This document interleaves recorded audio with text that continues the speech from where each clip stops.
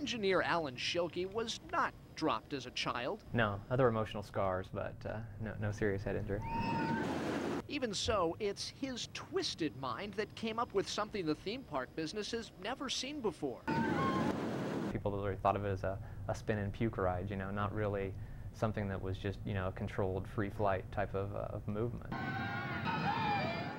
This is the X-Coaster at Six Flags Magic Mountain in Southern California.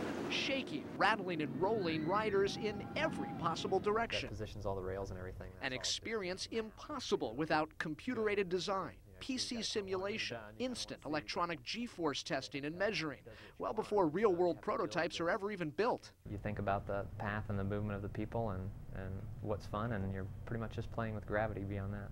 Engineers at Aerodynamics have always been limited by the laws of physics. There's only so many G's the human body can withstand. But their proprietary software lets them see electronically how the coaster moves and what it'll do to passengers. The creativity has expanded because of this great tool. And you end up with a much smoother product because you can keep going back and refining it and refining it.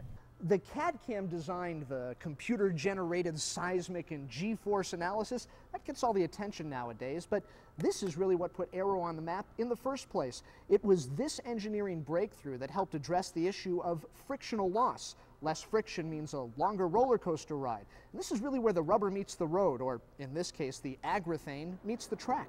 More than just material science for the wheels and tracks, the X-Coaster pushes physics and nausea to the extreme. New technology helping turn a roller coaster engineer's nightmares into a thrill seeker's dreams.